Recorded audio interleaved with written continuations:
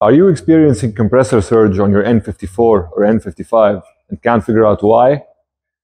Watch till the end and I'll tell you all about it. Hello everyone.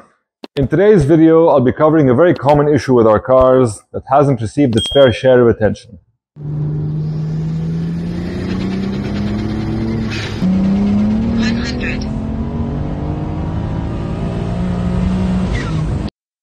You see this often with cars running upgraded twins, and it turns out the root cause is probably not what you think.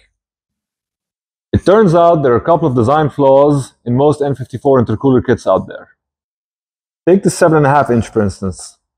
The outlet side is inclined 20 degrees, then connects to the J-pipe with a tight radius 90-degree coupler, which has to deform back 20 degrees since the J-pipe is supposed to go vertically upwards.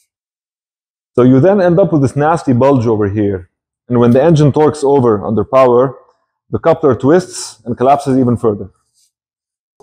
Now the best solution here is to fabricate a replacement pipe like this one, which A, eliminates two potential leakage points by welding it to the intercooler, B, flows more, reducing pressure drop, which then C, improves spool, mid-range torque, and top-end power, and D, no more surge. I'll be showing you the finished product in an upcoming video, and we'll also be offering these for sale, so by all means stay tuned. Thank you for watching, Merry Christmas and Happy Holidays everyone.